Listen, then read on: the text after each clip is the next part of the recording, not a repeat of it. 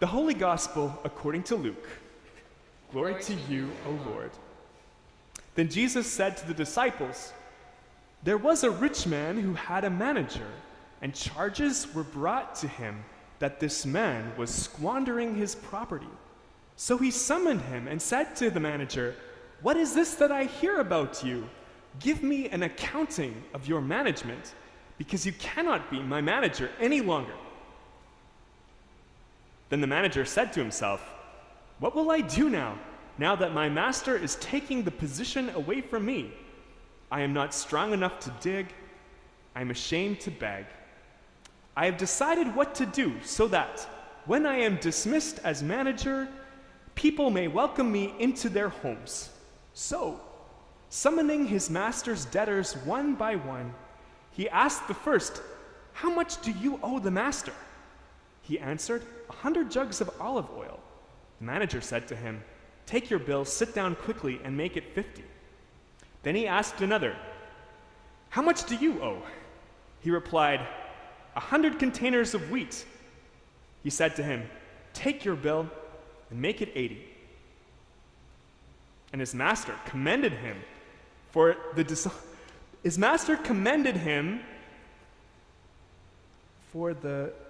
because he had acted shrewdly. For the children of this age are more shrewd in dealing with their own generation than are the children of light. And I tell you, make friends for yourselves by means of dishonest wealth, so that when it is gone, they may welcome you into the eternal homes. Whoever is faithful in a very little is faithful also in much, and whoever is dishonest in a very little is dishonest also in much. If then you have not been faithful with the dishonest wealth, who will entrust to you the true riches? And if you have not been faithful with what belongs to another, who will give you what is your own? No slave can serve two masters, for a slave will either hate the one and love the other, or be devoted to the one and despise the other. You cannot serve God and wealth." The Gospel of the Lord. Praise to you, O Christ. You may be seated.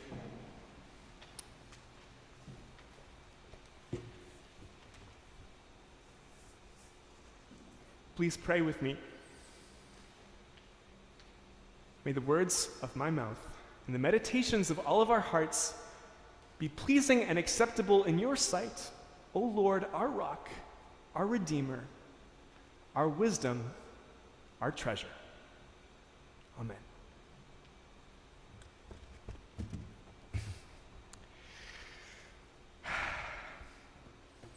The lost sheep was a lot easier.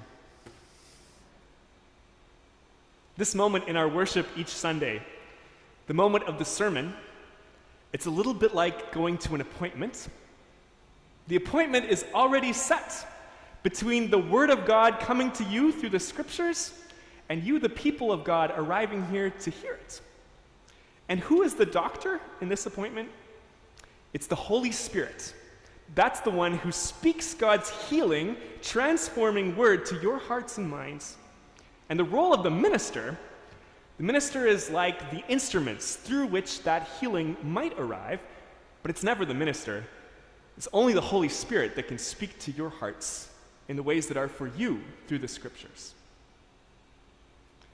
And so today, as that instrument, I want to be transparent with you that I'm challenged to preach on this parable before us from the Gospel of Luke. Honestly, I'm not quite sure how best to interpret it faithfully, and I wouldn't take it as a moral example.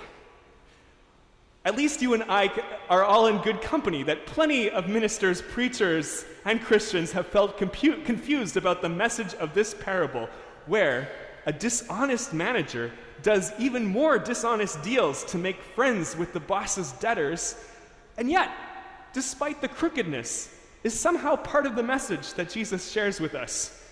So what could be the lesson here? The different English translations of the story in different versions of the Bible put their own spin on what the lesson might be. So take, for instance, verse 8.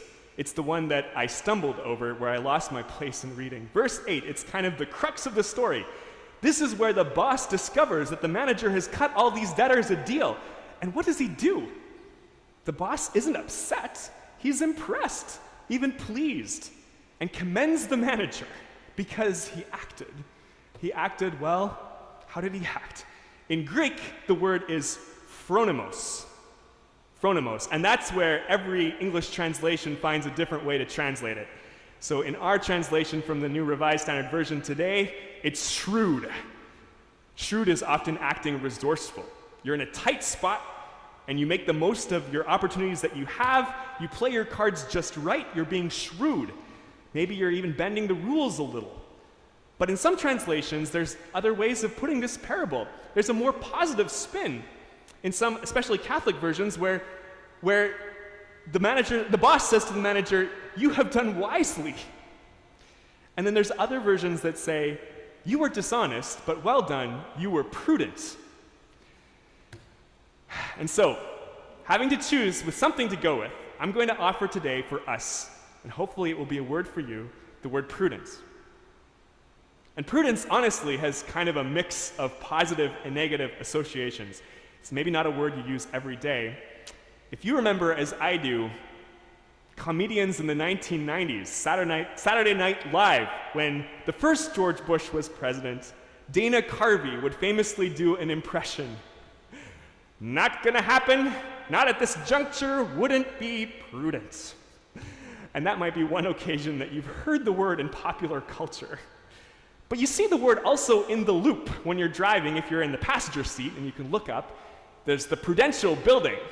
Prudence is often a virtue now used in financial talk. That what is the decision that will make the most money on the investment and not expose us to risk, not expose us to loss? That's being prudent. So the sense of prudent that we get now, even though formerly it was a more expansive virtue, is often about saving yourself, getting the most you can get, saving your money to save yourself. And maybe now you can see where I'm going with prudence. It does bring us back to Jesus' words, which are going to take prudence and the mix of associations we have with it about being risk-averse and do something with it, transform it, change it, so that the end goal won't be putting money at the center of everything, but prudence will mean something richer, but still practical, still important. So for you, the people of God coming to hear the scriptures, the word of God coming to you, the appointments here, the instrument is this preacher, and the word is prudence. The word could be transformed into a Christ-formed practical wisdom, a Christ-formed prudence. And practical wisdom is something that's at the center of who you are. You can know a lot of facts and information. You can access a lot of data online and know where to find it. You can know a lot of vocabulary to analyze the world, the right-isms, the wrong-isms. You can know the words about racism, injustice, sexism. But how do you actually use data?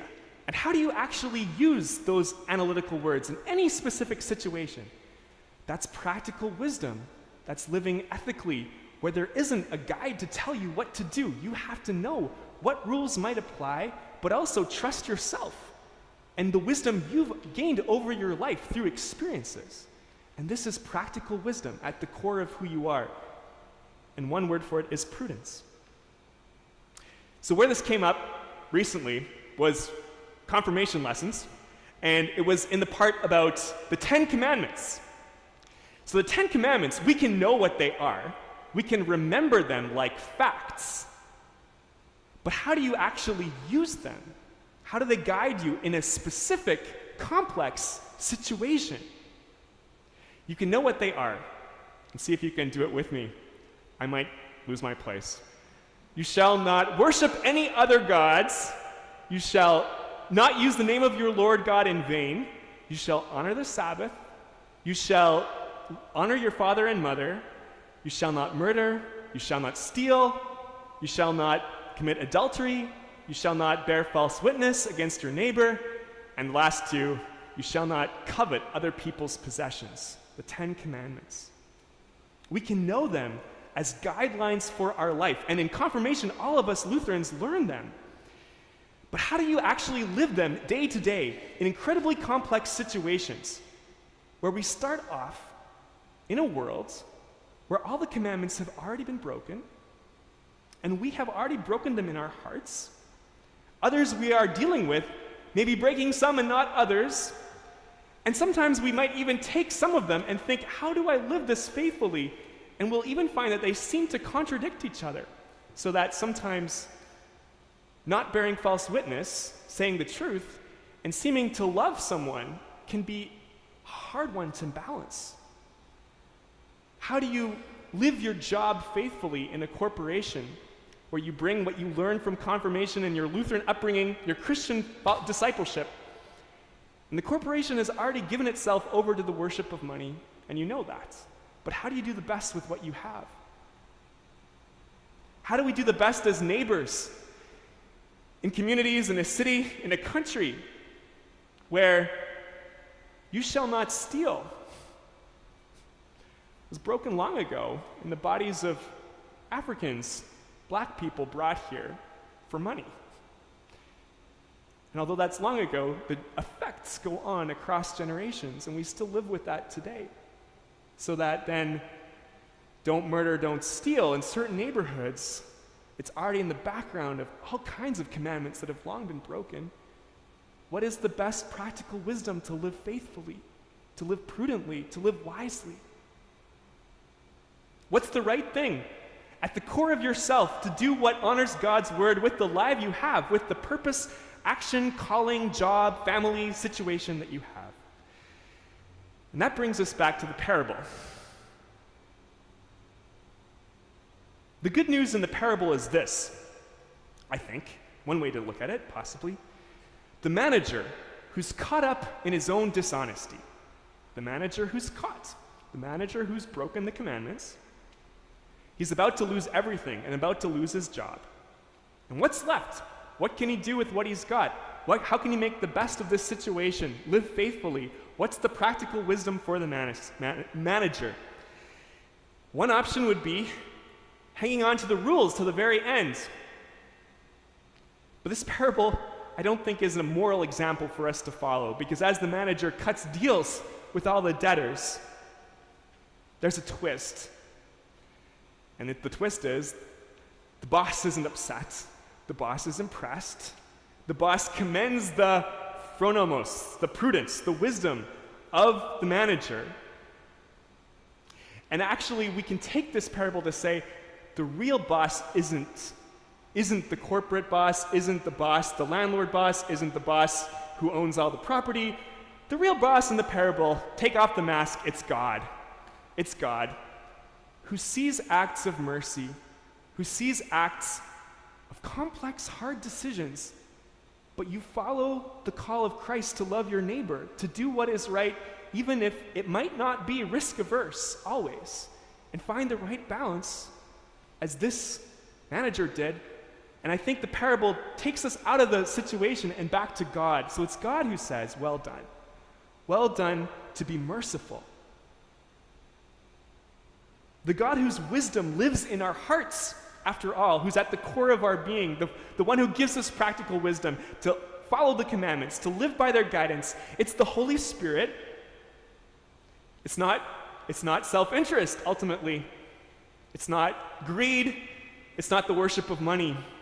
The God whose wisdom shapes our hearts and guide our actions is Christ. Christ on the cross.